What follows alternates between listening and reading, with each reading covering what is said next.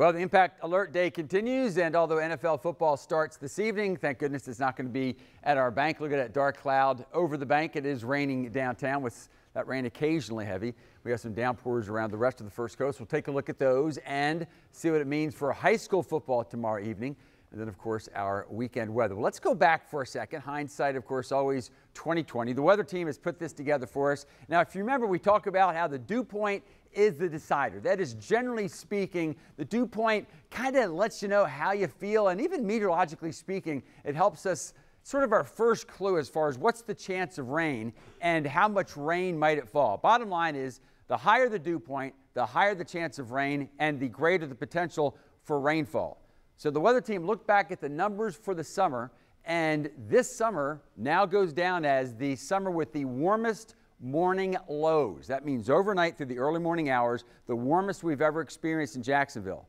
So what's that have to do with the dew point? Well, the temperatures don't drop below the dew point. So what that basically means is these are the highest dew points we've had for a summer ever. And the dew points are connected to the ocean. So that makes sense, right? The oceans are warmer than we've ever seen them, and so they're up there. And so although certainly we've had hot afternoons, that's really been the headline. Although the overall temperature, second warmest in Jacksonville's history. Now, if you remember, June was very dry.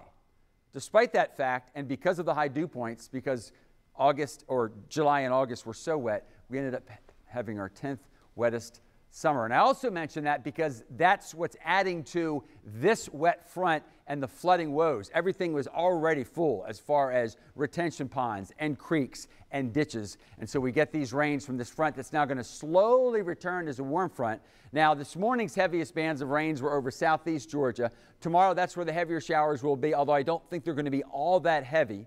For the rest of us in northeastern Florida, I think tomorrow will be much like today. That is, not all, but most of the heavier showers and thunderstorms tomorrow will tend to be during the afternoon and the evening, and they'll tend to come at us from the southwest and then head toward the northeast. Now, here's some good news. Not the fact that there's now 5 areas the Hurricane Center is watching, but notice they're all yellow.